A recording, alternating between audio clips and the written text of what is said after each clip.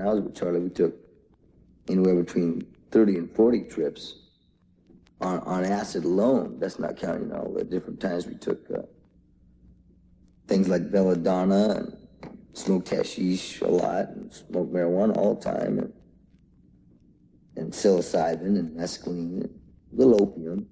We didn't mess around with any hard drugs.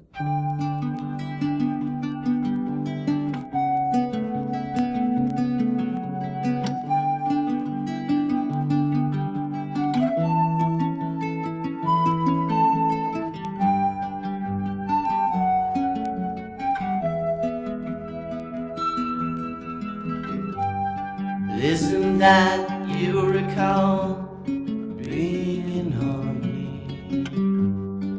Is there someone in you that yearns to see?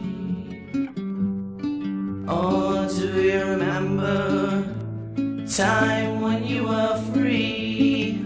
Could it be the real you that wants just to see?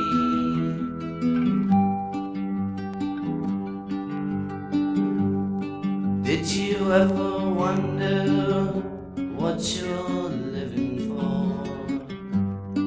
Land, is there anything of which you are sure? Have you ever asked yourself, is there more?